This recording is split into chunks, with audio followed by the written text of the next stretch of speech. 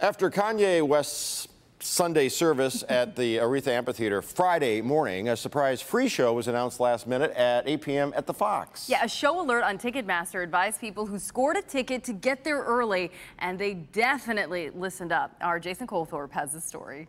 The line was around the corner of the Fox tonight. Kayne West in the building, baby. And for a mysterious, unannounced Kanye show. I found out about it like about 15 minutes before the tickets went on sale. The marquee suggested this would be about the new album, Jesus is King, which was scheduled to drop at midnight. I wouldn't do this for probably anyone else. But people who scored tickets were ready for anything. But that's what we're expecting, to him just play through all of his tracks.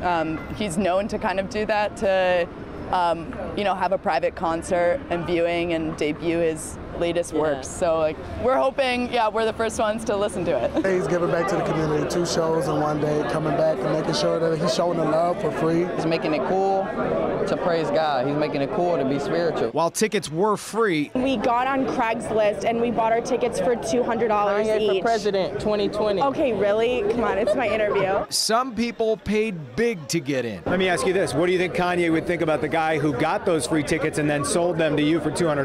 Entrepreneur skills. I don't know. I think that he would be pretty mad because he probably wanted like his fans to be, buying them for free. A source with the phone free show told me it was going to be a movie and that Kanye might address the crowd if he's feeling it. We're all here for Kanye. Jason Colthorpe, Local 4.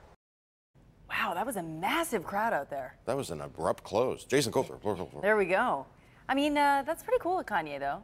Free concert, Sure. and then another surprise show. If you're into his music, that'd be, yeah. That's right. And looked like Mother Nature kind of held out for those folks waiting in line out there last night. Fortunately so, but this morning we're seeing in the rain. And we can look into nicer conditions later.